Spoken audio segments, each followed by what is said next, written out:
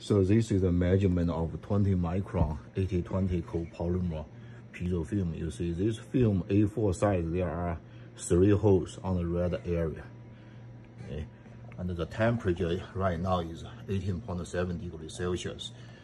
And we get a D33 about 26.5 at about 1 Newton around this corner. Okay. But if I increase the force a little bit, see, if I go to 2 Newton, it reduces to 24.6. So the measurement is kind of tricky. That's why I cannot guarantee 25 every time. So it depends on how you measure it, and it depends on the temperature.